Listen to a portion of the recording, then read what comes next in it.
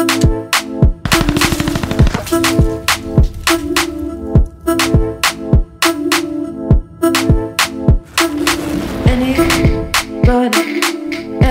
what's going on guys, it's Kryptic TMG and I'm back with a brand new video.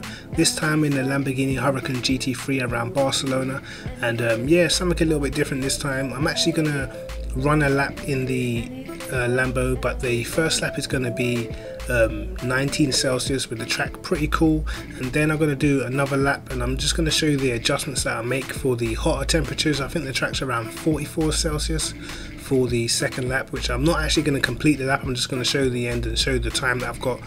A lot of the time when I do setups, and you might take a setup and jump on track, and the track temperature is completely different from what I've set the car up in, and feel like the setup doesn't work or something like that. So I'm going to show you the small little adjustments you make when you're sort of changing from one temperature to another. A lot of the time mainly it is tire pressures, but also you might want to fiddle with a couple of other things as well, just to make sure that the car is still comfortable to drive, because obviously when it's super hot your tires might start overheating and you might start sliding. So I can sort of show you guys what to adjust, but let's get stuck into this video.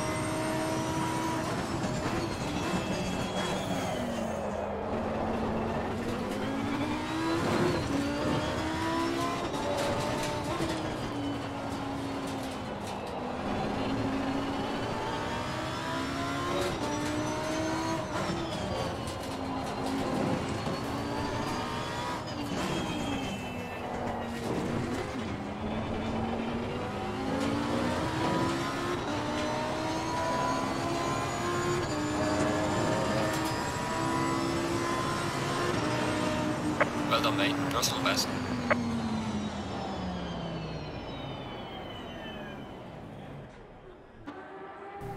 So you can see we're able to do a really fast time when the track temperature is pretty cool and the air temp was pretty cool as well. Always aids faster times, and sometimes though you might want to put on a little bit of more rear downforce. Sometimes I just go click up on the rear downforce when it's really cold, because the car tends to sort of be a little bit more sharp turning in. So sometimes for a little bit of safety I put a little bit of rear wing on, but I actually kept the rear wing the same. I think I actually made this setup a couple of weeks ago and the track was about 30 or so. So I wanted to just try it with the cool temperatures and see what it was like, and the car was pretty nailed on. It was a good lap. First time I've actually got in the 41, so I was pretty happy with that. And yeah, the Lamborghini around Catalonia really suits this car. I do like the Lambo, but it just seems to be so sketchy around some of the other circuits, especially sort of the fast changes of direction at like Maggots and Beckett's at Silverstone. Really tricky. I found the best thing to do is just don't shift down to fourth, just keep it in fifth, keep it in the higher gears in the Lambo, and that sort of stabilizes the car a little bit. But anyway, coming towards the end of the lap, and you can see now we've pretty much nailed all the corners before this. I wouldn't say this last sector was spectacular, but it was good enough to get the time, obviously. And I like to stay like really out wide before I turn into this corner. Gives you sort of a wider entry and you can get on the power a little bit sooner. And I actually missed the second apex, so there was a little bit more time there through the second to last corner. But it's a difficult chicane, so I'd rather do that than hit the sausage curb on the inside. But yeah, anyway, as we go delve into the setup, I obviously always share the setup with you guys. And yeah, as you can see, we try and make the tire pressure so the tires stay between 28 and 28.5. That's sort of the temperature you want, especially when you're doing sort of quali or hot lapping. You want your tires to be in the right window all the time. So bear in mind that you're going to have to use different tire pressures for each tire. You can't just get away with being lazy and just sticking the fronts and the rears on the same thing. It doesn't really work. I found myself trying to make the Lamborghini not so pitch sensitive, so the car was reasonably soft on the damper side of things. Yeah, other than that, for me personally, this is probably one of the best tracks for the Lamborghini. For me personally, a lot of the other tracks, as I said, you feel like you're about to kill yourself as soon as you go into certain corners. But moving on now, I'm going to move on to the sort of end of the lap with the hotter temperatures, which it was about 44 Celsius. It's extremely hot track temperature, but we've managed to come around. You can see the left hand tires starting to burn up. We managed to come around with a 42.9, which I was pretty happy with. I actually thought it was probably a better lap than the lap I did the 41.9 in, to be honest.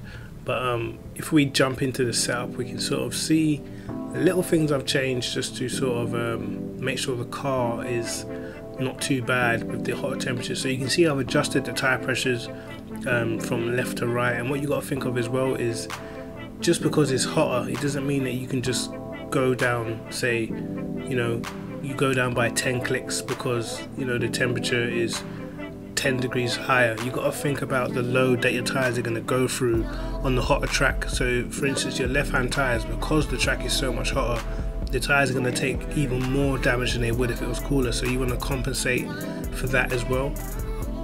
Also think about adapting your driving style. Maybe go off throttle for a little bit as you're going through certain corners. Obviously the main one in the aero is to open up your brake ducts, help your brakes get cooler air, which will in turn help cool your tires down. So you don't want to put your tires through too much stress, because obviously as you're going through like the long turn 3, you're going to want your tires to survive that corner, especially if you're doing a longer race. But anyway, it's Kryptic TNG. Like and subscribe, hit the notification bell to catch my videos first, and peace.